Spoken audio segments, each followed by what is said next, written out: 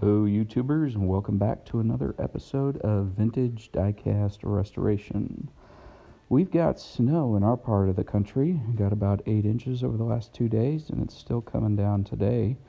And I've been sitting on this video footage for a while, thought, you know what, I got a whole day inside, I should go ahead and get all my voiceovers done and get this out and get it posted.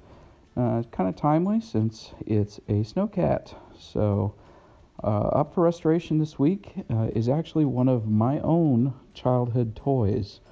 I didn't have a lot of the original Lesney Matchbox as a kid. I was born in 1984, so kind of came much later than these after this, and I'm really not sure where the original orientation of this model was, why or how it came to be mine as a child. I'm guessing that it was either my father's or maybe one of my uncle's, but I do have very vivid memories of playing with this as a kid, and as long as I had it, it never had the tracks on it, which is pretty common in these models. I've got a few of them in my collection, but I thought it was time to restore my own.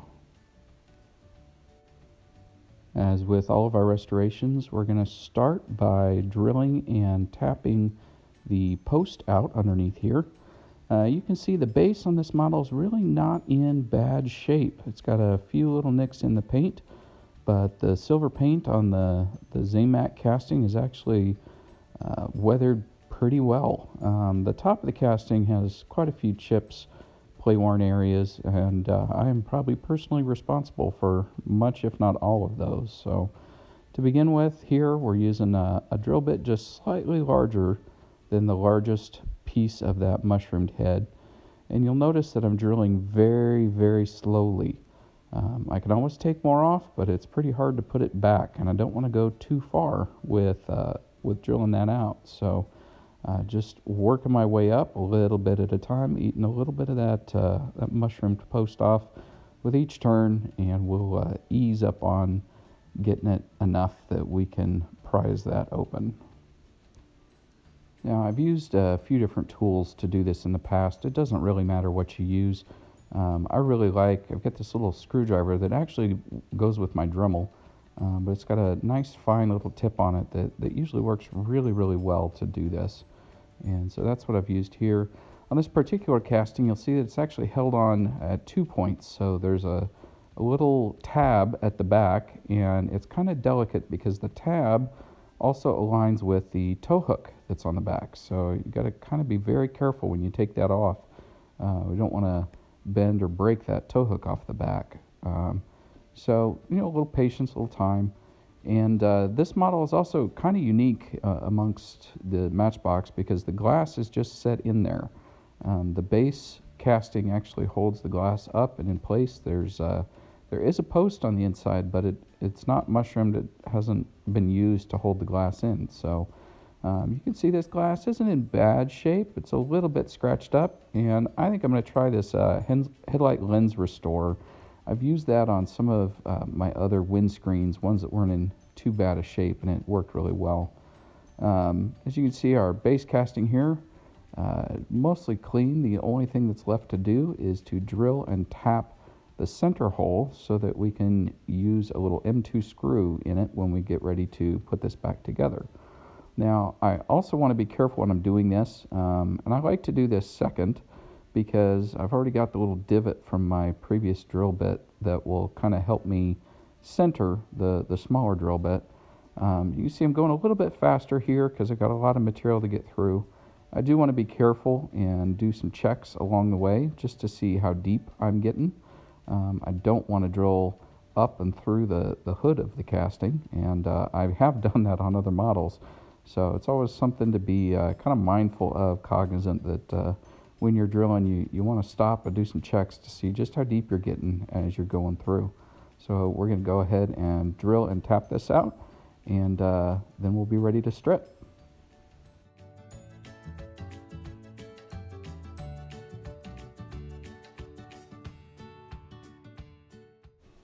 As usual, to strip the paint off of this casting, now that it's all drilled and tapped, I'm going to use a little of my citrus strip, and I've got a Tupperware container that I keep some of that in so I can reuse it. We're just going to put it in there to soak overnight.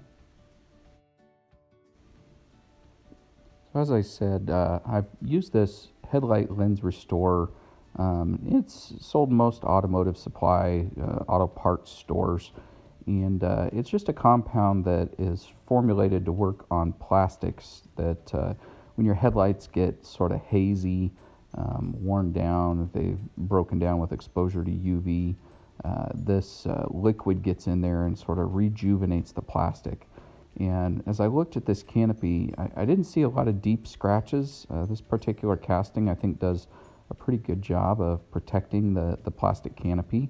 But it was sort of faded, and the Lens Restore compound works really good to reverse that.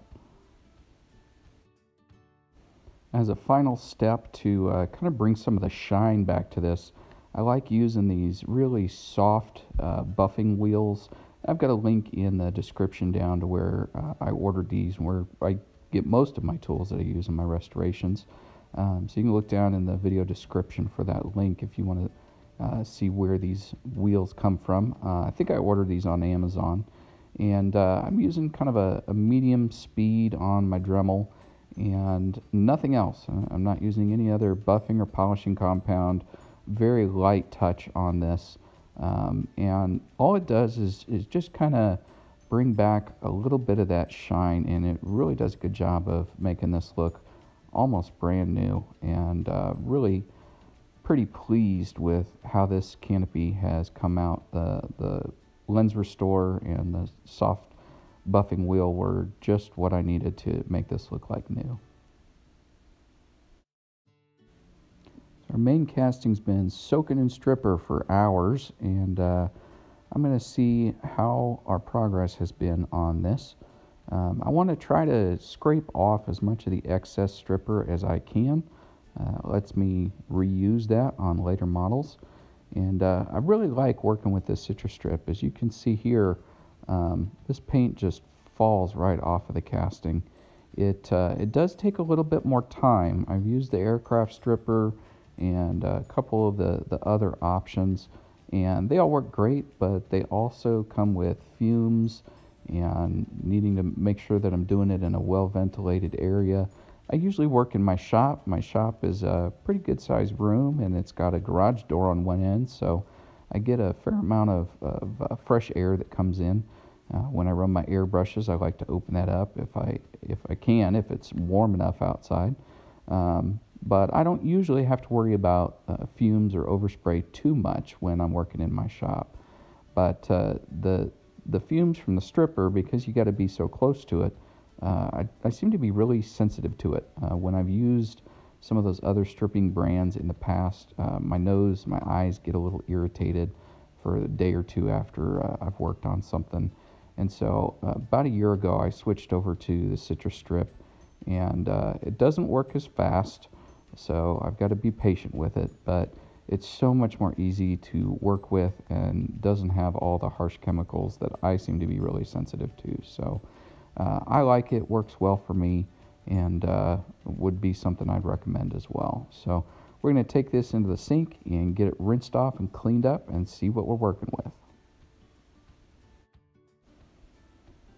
So our citrus strip did a really good job of getting most of the paint off of this casting. You can see we've got a few little areas kind of down in the cracks and crevices where there's still a little bit of paint. And my theory in that is, I think when these were painted at the factory, that's where a lot of the paint settled, and so it got thicker in some of those areas. So I've got one of these soft brass bristled brushes in my Dremel. And these are some of the ones that I altered. I've got a tool time video on these brushes, and they didn't have very good reviews. One of the reviewers, or several of the reviews that I read, had said that, you know, they use these for a few minutes each, and the bristles weren't held in very well, and they kind of start shooting out, and you can't use it on high speed. You got to use low speed or medium speed, and that they just wore out too fast. And I had remembered watching a tutorial video, not on Diecast, but on something completely unrelated, where they had used these really cheap little brass brushes for their Dremel tool. And the guy in that video had made a recommendation. He said, you know, if you put just a small bead of super glue around the outside of this, that will help those bristles stay in there. It'll help hold them in a little bit better. And I thought, well, I've got super glue, so I'm going to give it a shot. And so far, I'd say I've had kind of a mixed bag. I had some that the glue just totally seized up, and it almost became too stiff, where I couldn't really even use it without fear of possibly damaging the casting. And I had others that just turned out great, and I've used them on 2, 3, 4 castings now, and haven't had a problem at all with them. I ordered 3 different shapes or 3 different sizes of these bits. You can see I just switched over to one of the more pointed, fine-tipped ones that would kind of let me get down into the corners of that casting. And this particular type seems to have worked really, really well with the super glue and making those stiffer and kind of holding that all in there. And I'm not sure if that's just the shape of the base, the little cup that holds those bristles in, or what. But this particular shape has had really good results for me. One of the others really, I don't know that I noticed any difference between the ones that I added the glue to and the ones that I didn't. But this one seems to be working really well. So you can see I'm just kind of working over some of these flat areas, some of these other little spots. There's some slight oxidation on the casting on this model, some of those areas where the paint had chipped off. And just cleaning up all those last little remnants, those little bits of paint. Because this is one of my childhood toys, I really, really want this restoration to turn out nice. I want it to be just totally over the top. And so I'm taking a little bit of extra time on this just to really shine up this casting and prep it for paint.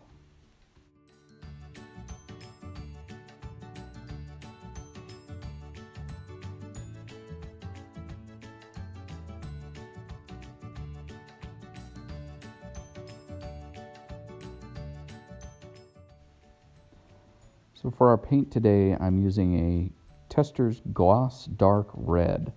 I looked at a lot of the different colors, and this one seemed to be almost an exact match to the factory original red color.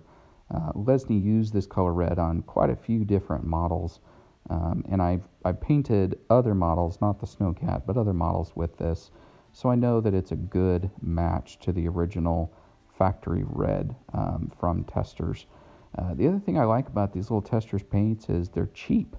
I get these for less than $2 a pop, and so if I want to, you know, have 6, 8, 10 different kinds of red, different colors of red that I want to work from, I can, because I know I'm only going to spend a couple bucks to get another color.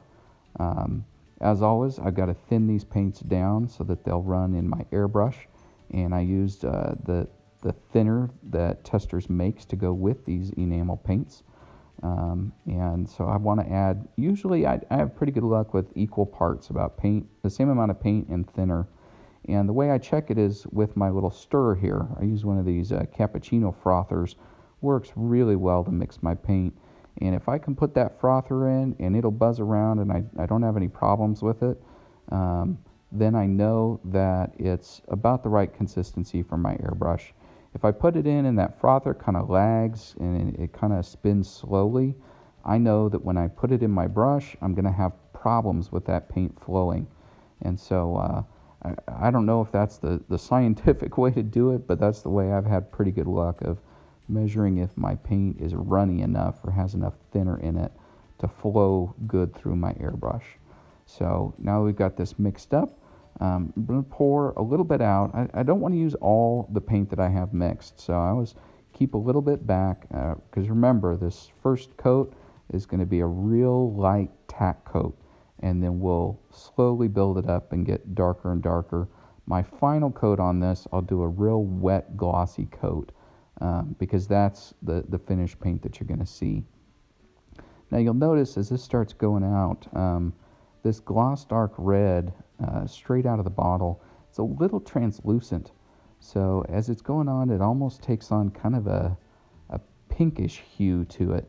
And I'm definitely still able to see a lot of the casting through this. Now, when I started painting this model, that was really concerning to me because I didn't want a candy finish on this. This isn't a Hot Wheels, and I wasn't going for a Spectraflame look.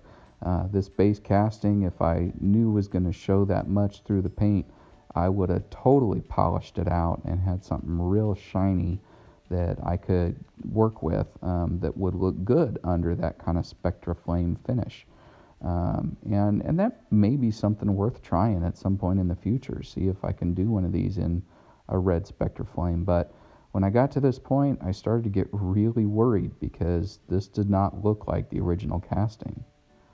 So I went back through my paints and I started looking at what other color reds do I got, and I've got just the straight gloss red. And so I have taken my gloss dark red and I've mixed it in a little bit with just the straight gloss red. And I'm hoping that that will be a little more opaque. You can see here, I went through my second coat thinking, well, maybe I can get this still to come out or start to be a little more opaque. And it just was getting too dark and that translucency was not going away. So I knew I needed to switch it up with my paint. So that's why we're going over to this gloss dark red blend, this mix of these two colors. And that's another thing that I like about working with the testers. When I invested, and I say investment because I've probably spent between $50 and $100 on all the different colors of paint that I've used just up to now in some of these restorations. So it is an investment. And you know, if you're going to spend that much money buying paint, I want to make sure that I buy all the same paints, that I can mix and match, I can put different colors together, and the tester's enamel, it just works so well. I know that if I grab 6 different bottles, 6 different colors, and they're all tester's enamel, I can dump them together. I'm not going to have any reactions, I'm not going to have any issues with it. So they work really well when I'm trying to mix up and color match some of my paints. And so really, this worked just great. And you can see it's starting to get more that opaque look. And this is actually really, really close to the original color on this casting. And so at this point, I've got my final coat, my wet coat on this. So we're going to put it aside and let it cure for probably a day, day and a half, and then we'll come back to it.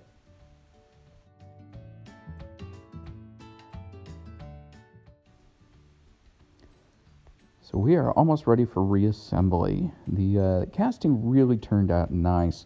I did, after I let the enamel cure, I went over this with about 3 coats of just a clear gloss. You can see the original windscreen looks almost factory new. I really couldn't be more pleased with how that plastic restorer worked its magic on that. And it fits back into there no problem. On the base here, you know, I didn't really need to do much to this. I did soak it in a little vinegar just to get the rust off of the axles. I did a slight touch up on some of the bottom areas where that paint was just a little more play worn. But other than that, I didn't feel like I needed to take the axles and wheels off or strip this or repaint it. You know, it was in mostly good shape, and so I'm just going to reuse it as is.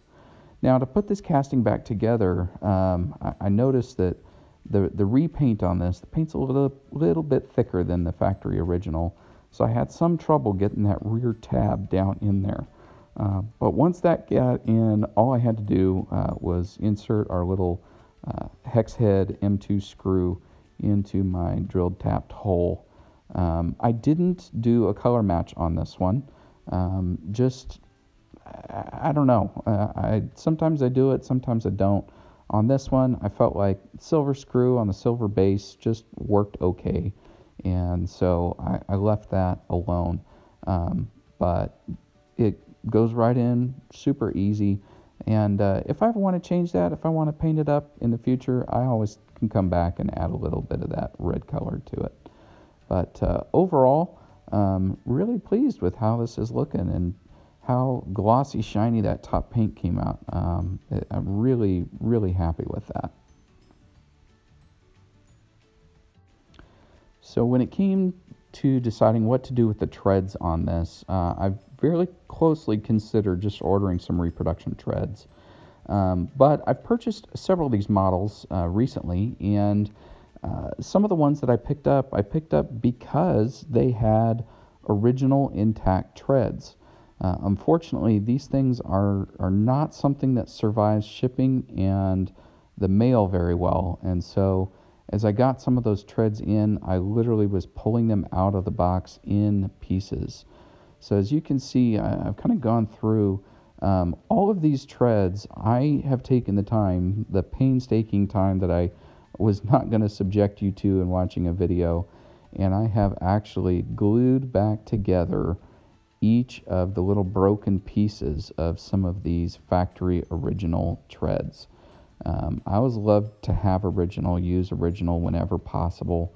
I think it's always more valuable, of course, to have an original piece than a reproduction.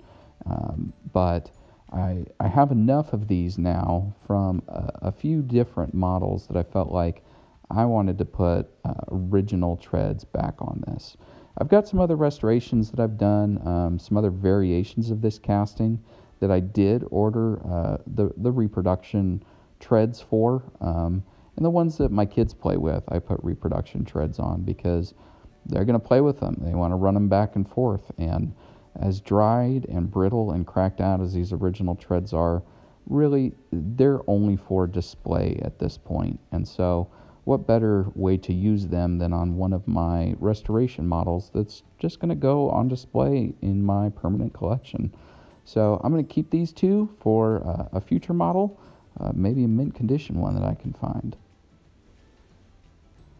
So one of the last steps of any restoration, of course, is bringing back the original artwork. Now, this model had a few different variation types, but for the casting that I'm doing right now, it would have had these white water transfer Snow-Trac decals on it.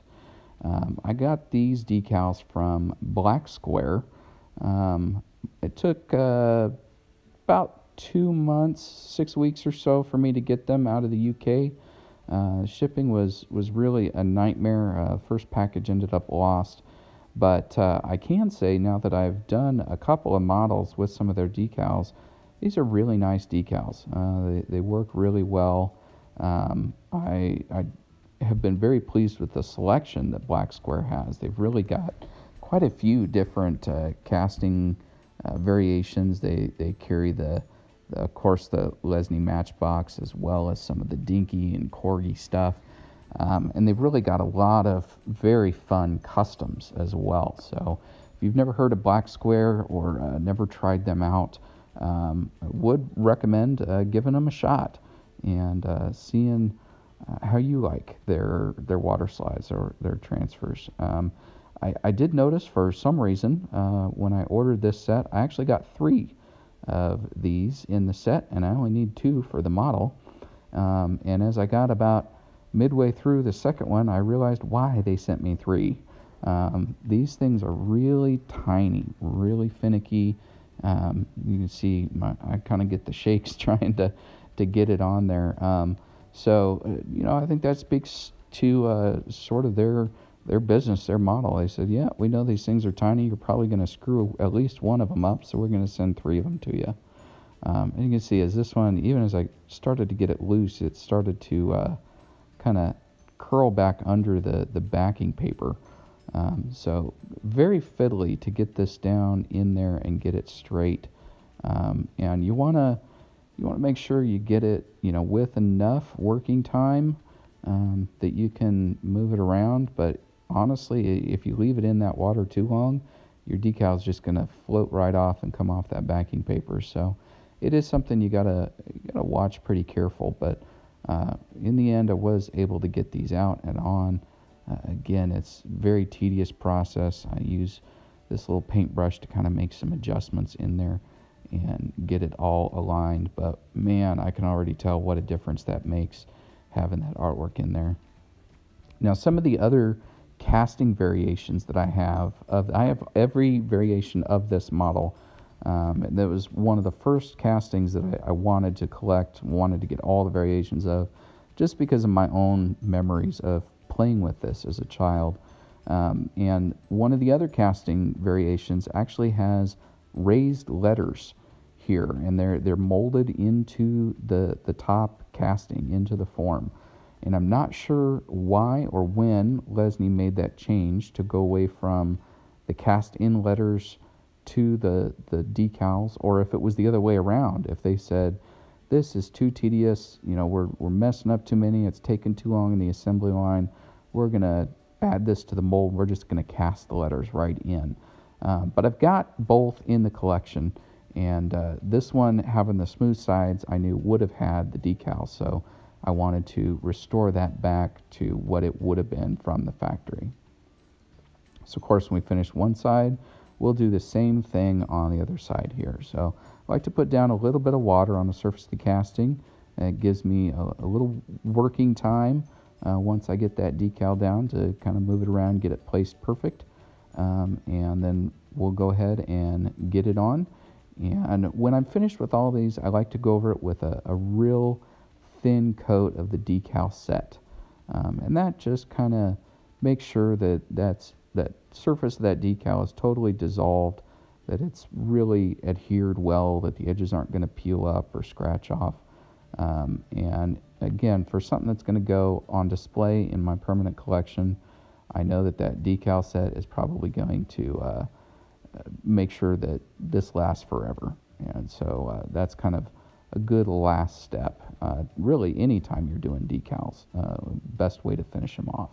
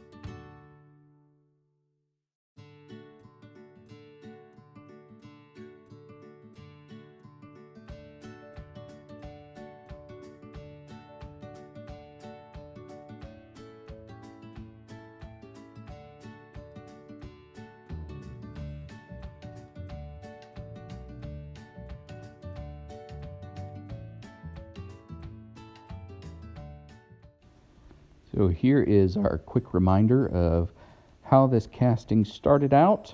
One of my own childhood toys, one of my Matchbox from when I was a kid. Very well loved, lots of high edge play wear, scratches, nicks in the paint. The base wasn't too bad, just missing the treads, and of course the wear on the glass and the windscreen in there. And here is what we have today, and this is just an absolutely beautiful restoration of one of my favorite models, and again, just because of the memories it holds for me being a kid and running this back and forth through the shag carpet on my grandparents' house, pretending that all that green shag was actually deep snow. But this casting really just came out great.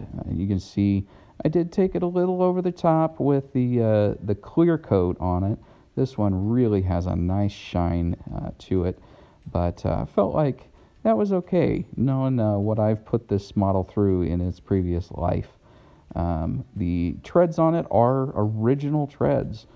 These actually came off of another model that I bought in an auction, and when they arrived in pieces, so I had to glue them all back together with tweezers and my magnifying glasses so I could see all the edges and make sure everything lined up properly. But just really turned out nice, and I think still looks better than reproduction treads would be, at least for a model that I want on display in my collection. I'd rather have the original treads. And of course, the icing on the top, the cherry, is those awesome decals from Black Square. They really set this casting off and just make it look amazing. But this is not how you want to look at this model. This is where this model belongs, out in the snow. As I mentioned, we've been having some great weather, at least for indoor restorations over the last couple of days.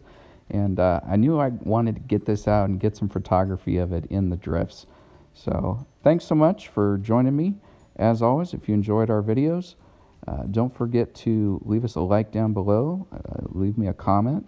I do read all my comments. I'd love to know what you think I did right, what you think I did wrong. And as always, join us next week for another vintage diecast restoration.